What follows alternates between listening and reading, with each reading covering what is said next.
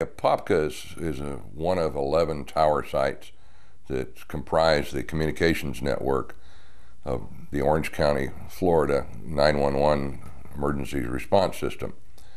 Those towers are tied to a number of communication centers where the dispatchers answer the calls and dispatch the fire department, police, ambulances, whatever is necessary.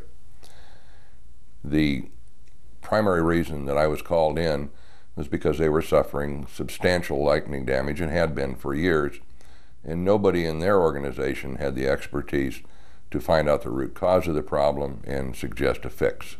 They tell us that they've been losing $100,000 worth of equipment per year.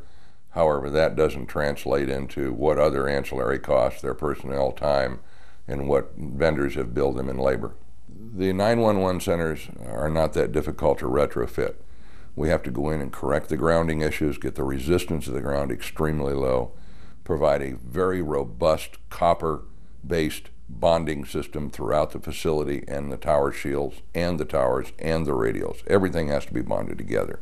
Once that's done, we select a good, reputable surge protection manufacturer's product and install that, and 95% of their issues just left at that point. They're fine.